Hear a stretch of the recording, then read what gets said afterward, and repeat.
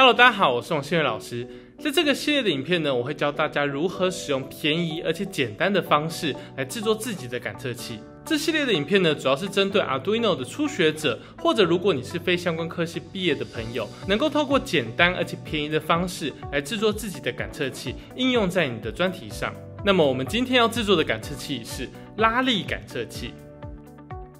这是一种可以用来感测拉力的感测装置。一般大家所使用的拉力感测装置，主要是使用导电橡胶或者是编织的导电电线来制作的。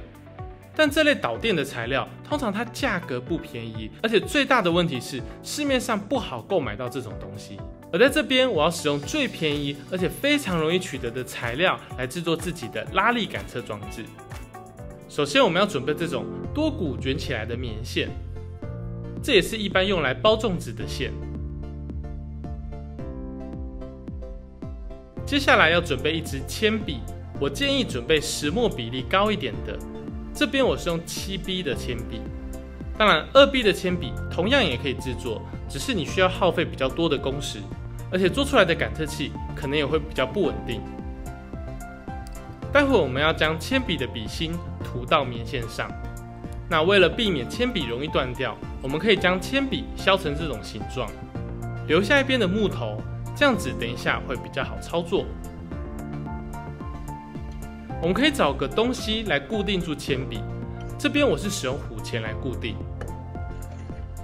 在棉线上标注约5公分左右的范围，接着在铅笔的笔芯上来回的摩擦，边摩擦要边旋转棉线，让这四周都要沾满黑色的笔芯。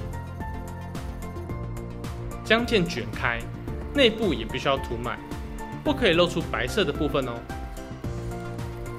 这部分可能需要多点耐心，铅笔磨到一个程度之后，笔芯可能会断掉。我们可以再把上方的木头削掉，这样子就可以继续使用咯。觉得涂的差不多的时候，拿电表出来测量看看。如果电阻值小于100万欧姆的话，会比较稳定一点。这边我则是涂到0.100万欧姆左右，电阻值越小越好。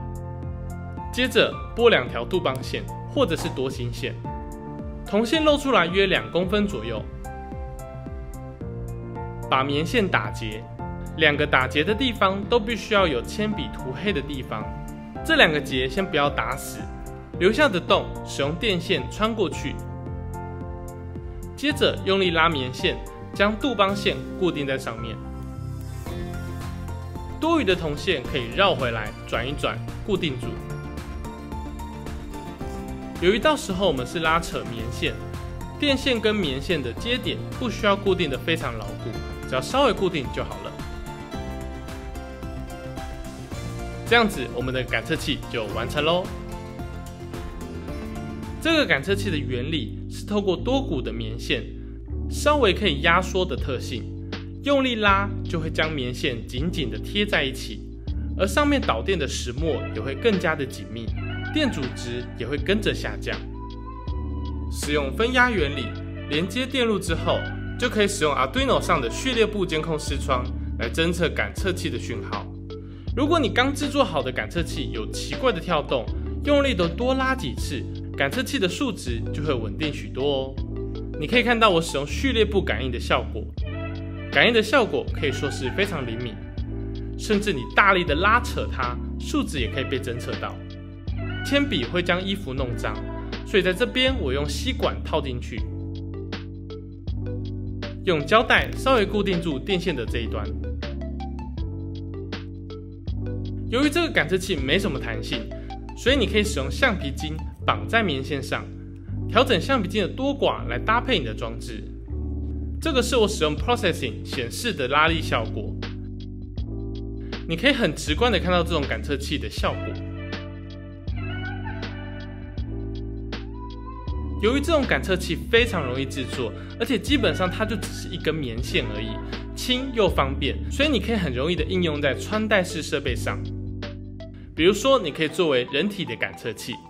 这边我总共制作了4条拉力感测器，尾端绑上橡皮筋，使用序列部可以确认感测器能顺利运作。这4条拉力感测器可以使用别针固定在身上，来分别感应我的手跟脚，这样子就可以用来侦测我的动作了。我使用 Processing 及时的显示我动作的姿态，只要调整好对应的数值，动作就可以精准的被侦测到。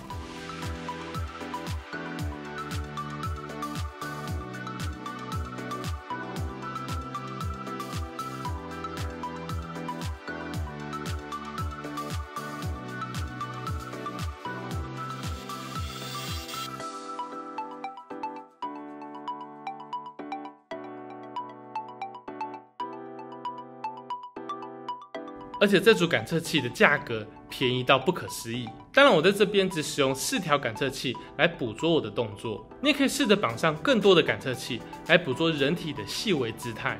但这边稍微要注意一下，这种感测器它感测的数值并不是线性的，所以你不太能用它来侦测精准的重量。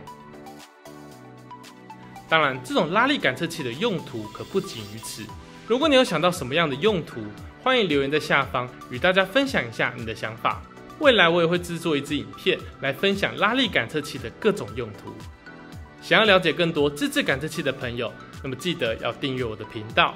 那么这支影片就到这边了，我们下次见，拜拜。